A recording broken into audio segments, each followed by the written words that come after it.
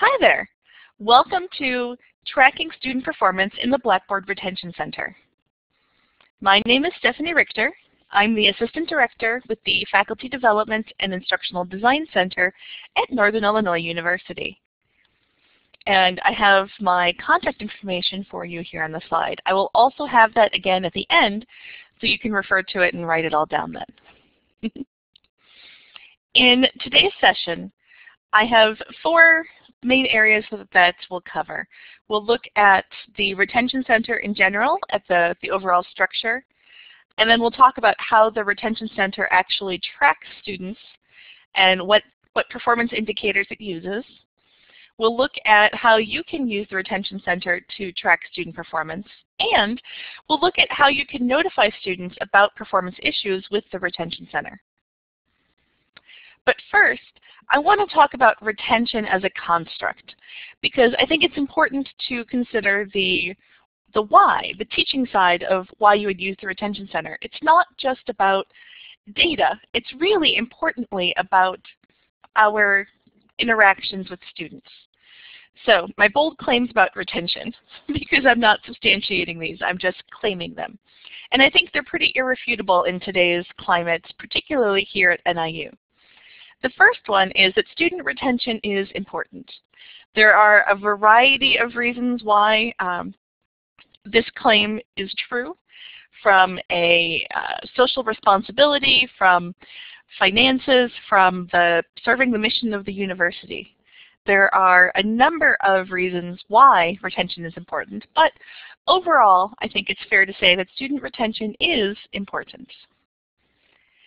I also want to acknowledge, though, that there are many factors that affect retention. And quite often, it's a combination of factors. It's no one single factor that has the greatest impact on students. It can be academic within a particular course, across courses. It could also be non-academic issues related to student services, social life, family life outside of the university, and certainly financial factors play a big role. So doing something like tracking how well your students are doing in Blackboard is not going to solve all retention issues. But this ties into my third bold claim, which is that retention is ultimately everyone's responsibility. And so it's through programs like this one that faculty development is taking responsibility for our piece of student retention. And ultimately, using the Retention Center is one way that you can make retention your responsibility. The corollary to this is, while we'll talk today about how the Blackboard Retention Center can help with retention, it's important to remember that while technology can help, it really needs a personal touch to be most effective. When you look at the literature and the research on retention, the most important factors for a student to stay on campus are about feeling connected to faculty, to fellow students, to the campus and the community, and ultimately feeling like they are valued and cared about, that we have a stake in their success and we want them to succeed. So from that perspective, using the Retention Center is one tool that you have in order to help students feel connected and show that you are paying attention to their success. If you're interested in tips for student retention in particular, we have a post we made in our newsletter in the spring of 2014 called Tips for Teaching for Student Retention. You can go to facdevblog.niu.edu/teachingforstudentretention to get more information. But today, we're going to focus on the Retention Center in particular. Before we start that, I want to point out that all of this and more information, in fact, is available on our website at niu.edu/blackboard. And Retention Center in particular is under Assessing Learners, so /assess/Retention Center. You can either put that directly into your browser or you can navigate through the site to get there. But everything we'll cover today, plus a little bit more detail, is available there. The first thing you should know about the Retention Center is how to get there, right? That seems like an important piece of information. So the Retention Center has multiple paths for you to get to it. The first one, and probably the easiest one, is actually from the Global Navigation menu. So when you log into Blackboard, there's a menu at the very top with your name on it. If you haven't been aware that this is a menu, it's a huge time saver in terms of helping you navigate through Blackboard. So here, if you open the Global Navigation menu, then you get, there's an icon in the left that has two arrows, one up and one down, and might or might not have a small number in red next to it. This is a quick link to the Retention Center in the My Blackboard portal, I guess I would call it, that aggregates information across all of your courses. So if you click this link, then you'll go to a page that lists all of the courses and the number of students in each course who may be at risk. So in this case, there are 4 courses that have students that might be at risk. You can also get to the Retention Center from within a particular course. Once you're in your course, if you scroll down to the control panel, click on Evaluation, and then click Retention Center. That will show you take you directly to the Retention Center for that course. And here's the Retention Center. So in this view, I've actually kind of cut off the course menu and the banner across the top. You would normally see those navigation elements of Blackboard. But for now, this will let us look directly at the content. So the Retention Center has a number of components that you should pay attention to. The first is this toolbar at the top under the heading Students Currently at Risk. At the right, it will tell you how many students there are who are currently at risk. You can also click on that bar and it will break down the number of students by which rules they're currently considered at risk under. So for example here, I have 16 students who missed deadlines, 9 students who have grade alerts, 47 students with activity alerts, and 13 with access alerts. Below that is the activity table. This table will tell you all of the students that are in the course and if they have triggered any particular retention alerts. These 4 at the top have a different colored background because they are considered most at risk right now because they've triggered 4 alerts, all 4 of them. So this list is sorted first by alert level and second alphabetically. And so below the 4 who are most at risk, the rest of the students are listed alphabetically, again, based on their risk level. We'll talk more about the pieces to the right in a moment. If we scroll the rest of the way down the page first, I also want to point out this section called Your Course Activity. What this does, it's not really, it doesn't really alert anyone but you. If you check the Retention Center and view your course activity, this aggregates your contribution to the course. So for example, here I can see that I have assignments that still need to be graded. These are, it's a significant and important opportunity for me to give feedback to students that I have not done so. So highlighting that here lets me see that I haven't gotten back to students on those yet. It also will highlight any interaction that I've made on the various collaboration tools. So I can see, for example, I haven't posted to the discussion board. That would probably be important if I'm using the discussion board as a community building tool in my course. To see here that I haven't done it at all is a huge flaw.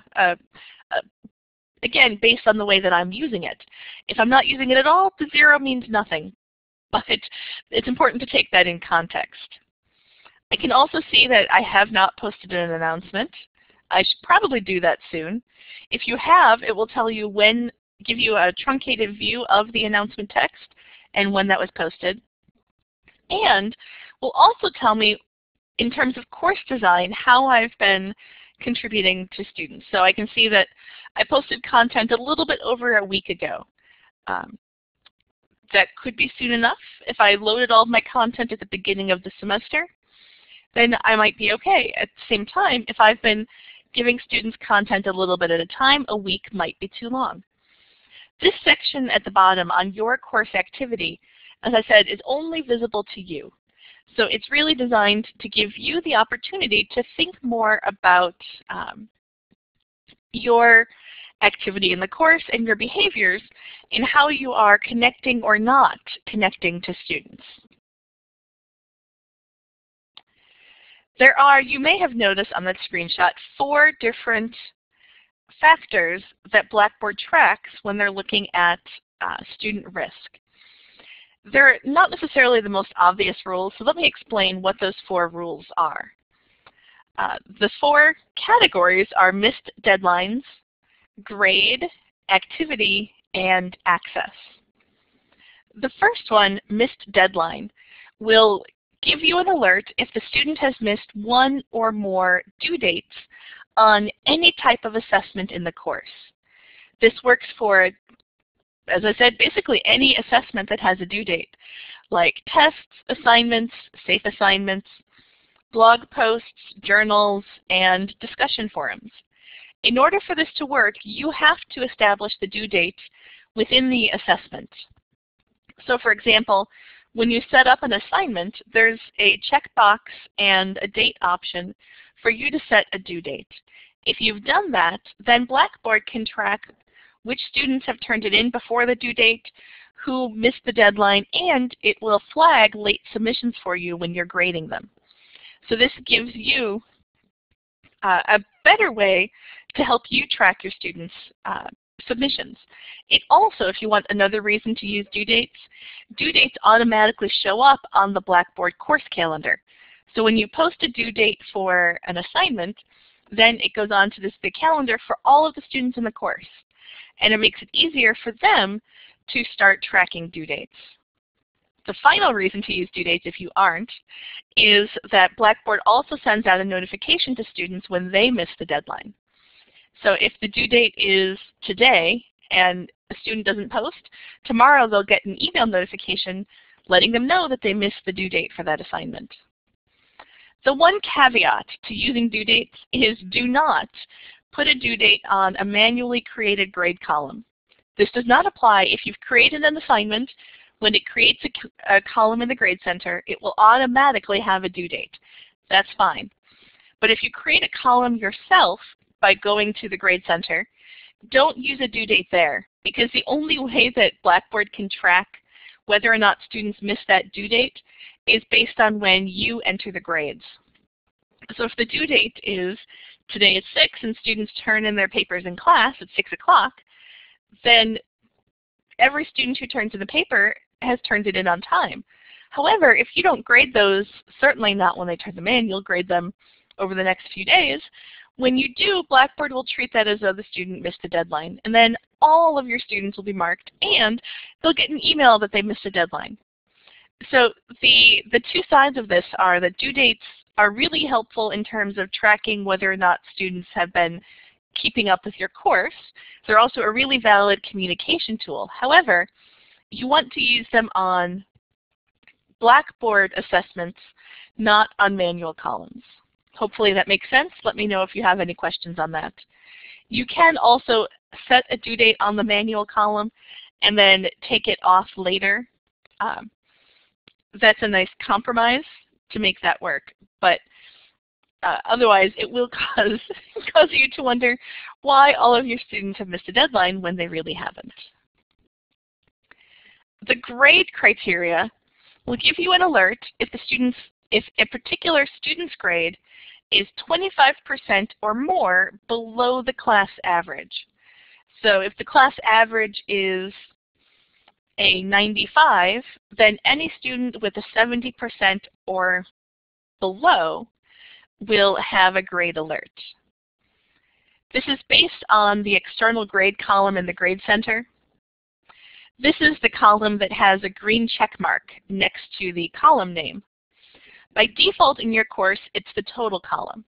However, if you're using a weighted grading column, then you may want to move, in fact you should, move that external grade check mark to the weighted total column so that Blackboard is comparing grades based on the correct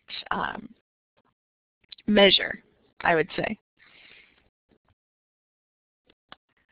The activity rule is probably the most difficult to understand. It's the least intuitive.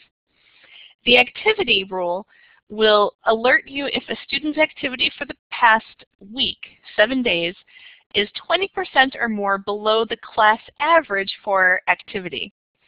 Activity is actually based on the amount of time a student spends in your Blackboard course, from the time they log in to the time they log out.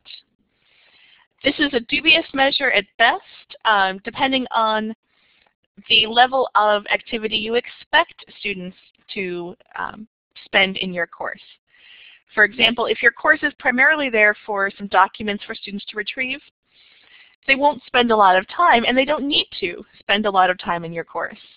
However, if your Blackboard course is really designed to be a highly interactive online course where students are reading material, watching videos, posting to discussion boards, and having conversations with each other, then this activity level would be a fairly good indicator of how much effort the student is putting into the course.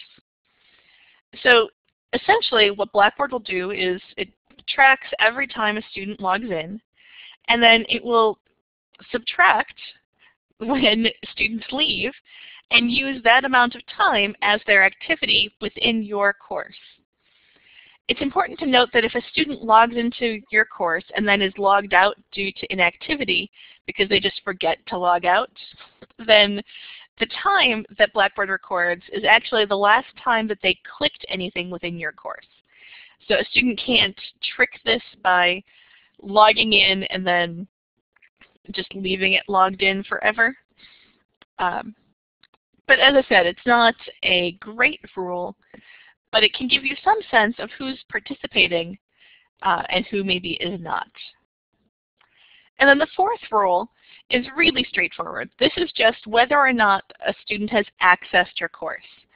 So if the student has logged into Blackboard, clicked on your course, then that's considered accessing the course. If the student hasn't logged in 5 days, then Blackboard will give you this alert. So it is specific to a single course, not overall in Blackboard. So if a student logs in and goes to a different course, then they haven't accessed your course. It's only if they come into your Blackboard course. And this access rule is actually refreshed once a day, which is important to note because all 4 rules together are not. I'll talk about that in a second. So just to summarize then, the 4 rules are whether or not students have missed deadlines in your course, if their grade is 25% or more below the class average, if their activity in the course is 20% below the class average, or if they have not accessed your Blackboard course for 5 or more days. I talked about the data refresh. So the data on student access is refreshed once a day. The other rules are refreshed when you access the retention center. So in other words, Blackboard isn't thinking about these in the background all the time. They will refresh that information when you go to the retention center to look for it. Before I move on, are there any questions on any of those rules?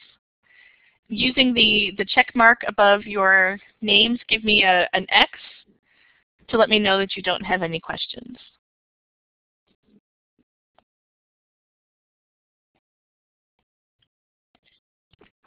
Excellent. Thank you guys very much. So tracking student performance is an active task for you. It's not something that you can just sit and wait for the information to come to you. So you will have to take some initiative to go and actually view the results. When you log into the Retention Center, we already looked at that overall view, and each red dot means that the student is at risk under that alert rule. If you click on the dot, so if I clicked here for Bill Gates on the missed deadline, then I get a pop-up that will actually tell me more information about that. So I can see that he has one deadline that he missed, and I could click View Late Submissions to go and see exactly which due dates he has missed. If I click on the grade alert indicator, then it will tell me what his grade is. His grade is 57.5, which is 31% lower than the class average. So his grade is more than 25% below the class average, and that generated this alert. If I click on Activity Alert, then the pop-up will tell me how much below the average his activity is. In this case, he actually has no activity in the course, so that is well below the class average of some activity, I would imagine. So his is none and well below the average. An important thing to note about the activity that I didn't clarify is that this is for the last week on a sliding scale. So if I go to this today, then it's the activity from the last week in the course, not the cumulative activity for the entire course.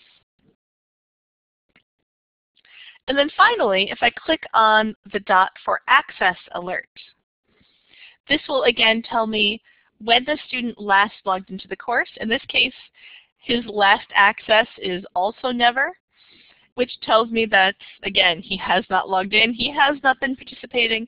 It's really not surprising, therefore, that he missed a deadline in the course. He didn't turn in his homework because he didn't access the course. But if they had, this would give me the specific date that the student had last logged into Blackboard and accessed my course. You can also, let me back up a slide again, you can also click on the student's name. So it's not obvious in this screenshot, but here Bill Gates is actually a link, and if I click on his name, that will take me to the student's retention status page.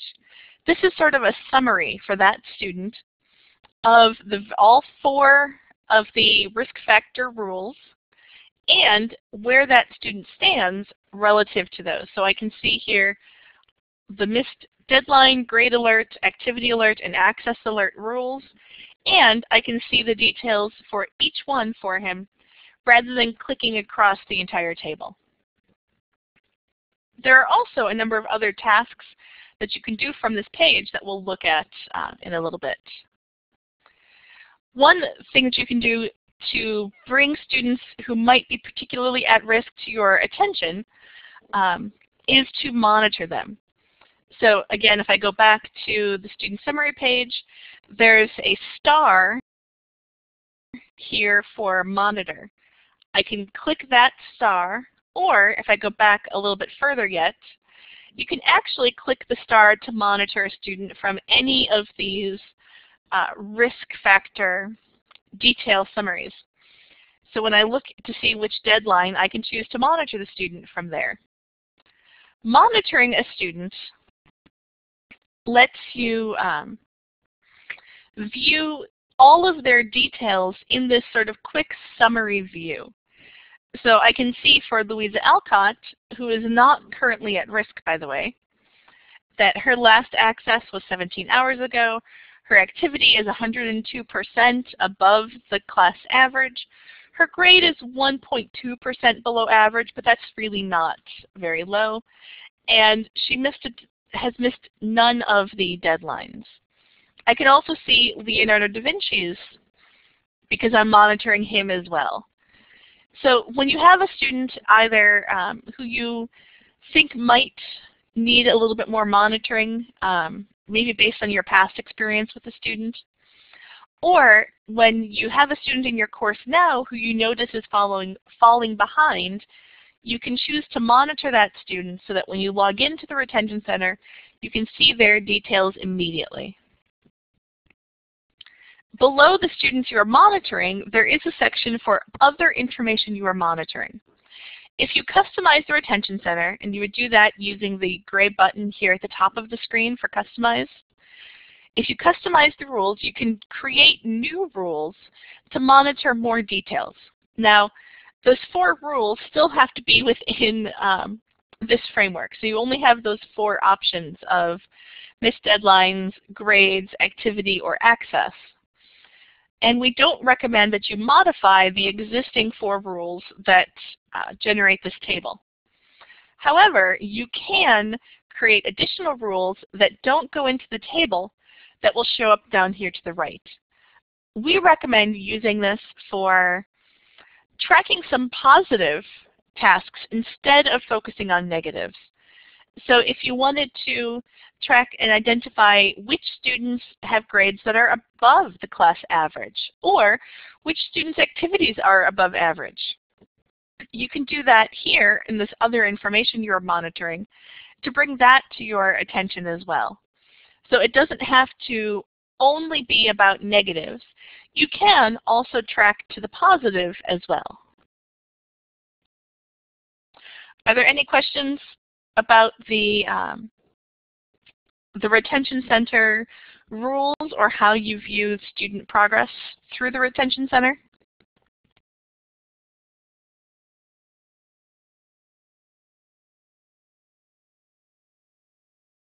It looks like no. That's great. So we'll move right along to looking at how you notify students about their performance. You can, of course, do this in many ways. It doesn't have to be through the retention center. You may want to notify students by talking to them after class, asking them to come to your office hours, or sending them email even through Blackboard or through MyNIU.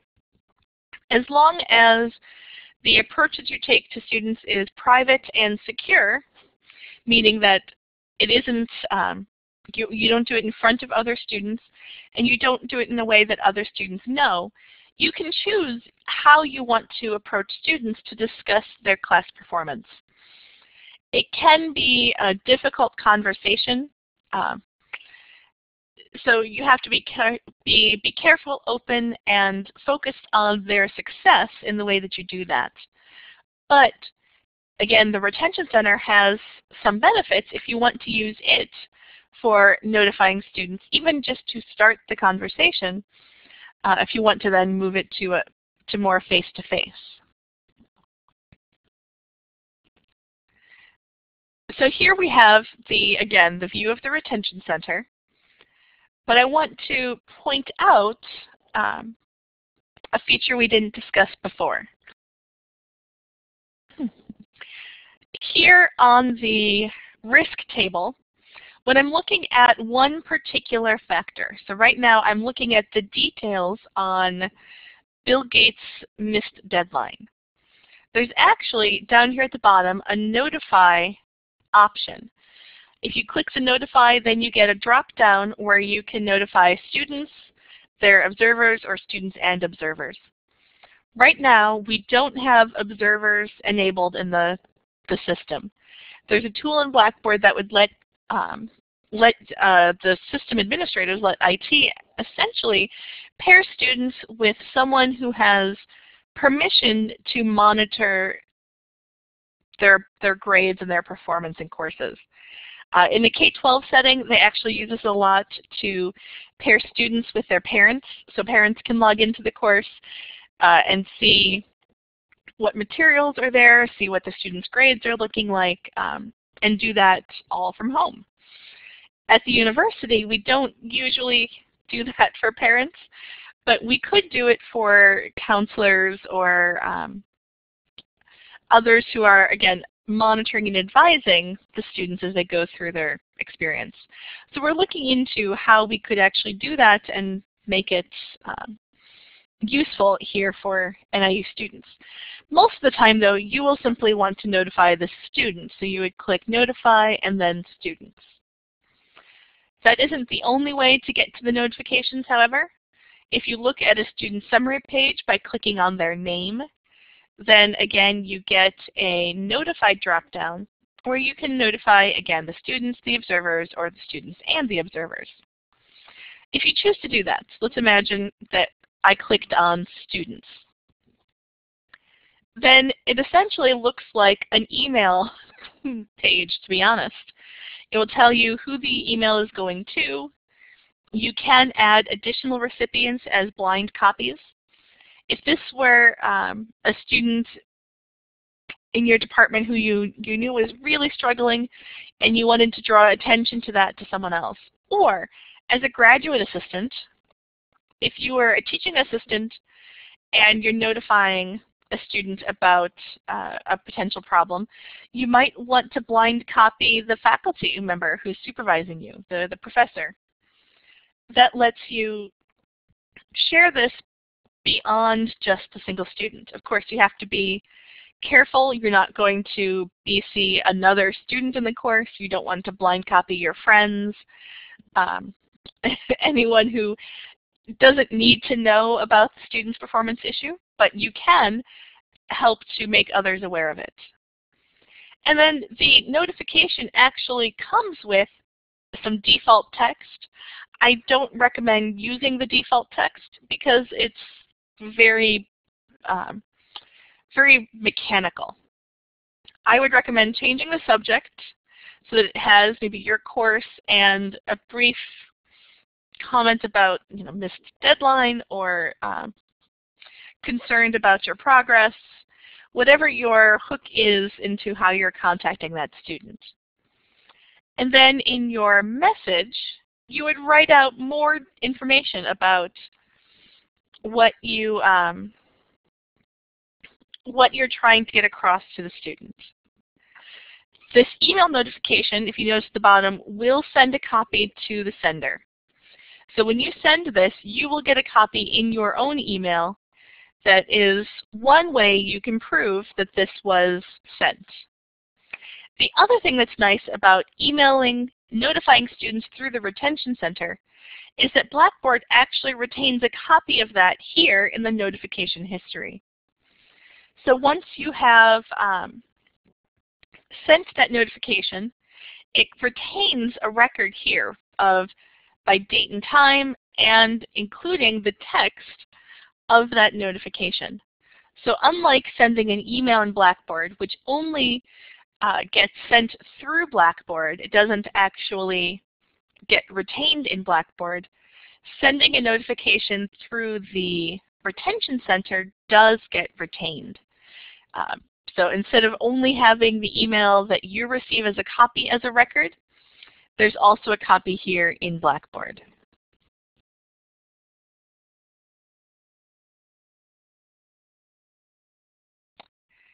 Then there's another feature here to the retention status page. In addition to being able to notify students, you can also make notes to yourself. So if you click this Add a Note link to the right, that opens an area where you can create a note. Again, simply type in the text, then click the Save button. And this note then is held privately within the Retention Center. So it's not sent to students, but it's saved here for you and anyone else who is an instructor or teaching assistant in the course. That way, everyone else knows and you have a record of whatever else may have been important about your interaction with the student. So for example here, I saved a note that Bill provided some documentation of illness and I will excuse the late submission if he turns it in by a new deadline on the 17th.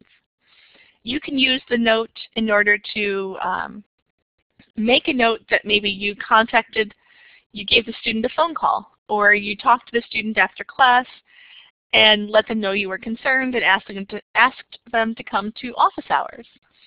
So using notes is a convenient way for you to record other activities related to retention that don't happen through this notification. That way you're not only sending students emails, but then you can record the results of those. Maybe he came into office hours and I wanted to record a brief note about our discussion. This gives you, again, more a better record of what you have done on behalf of the student. And in the event of a grade appeal, for example, could come in handy, could be useful in terms of showing what you did and how you and the students worked together and what agreements that you came to. Are there any questions on either sending notifications or making notes like this?